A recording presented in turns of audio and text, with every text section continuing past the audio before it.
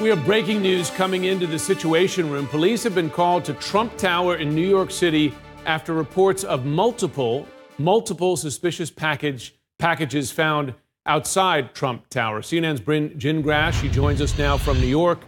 Tell us, Bryn, what the police are saying about this.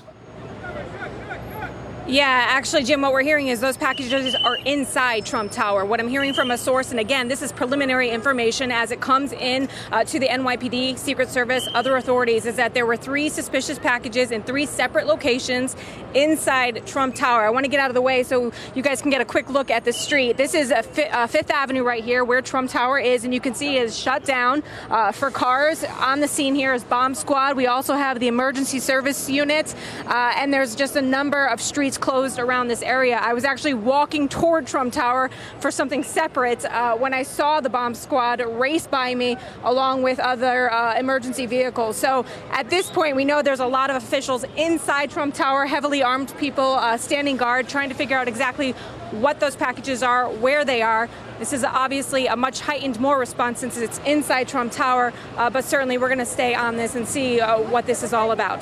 Jim? We should know that the president is not now at Trump Tower in New York. I believe he's on his way to Bedminster. But Bryn, this is a highly secured site, the White House North, as it's sometimes called. Tremendous security there. How rare would it be to get something inside the building as opposed to outside the building?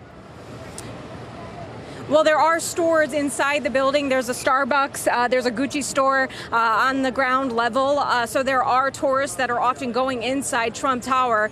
So it's possible the packages were found in those communal areas where people often are. I'm not sure yet if those packages are in the residential area, in offices. We're still trying to find out that information, but it wouldn't be too difficult. It could be something where someone spotted something that didn't look right, and then investigators found that there's multiple of those, and that's why it's causing even more alarm.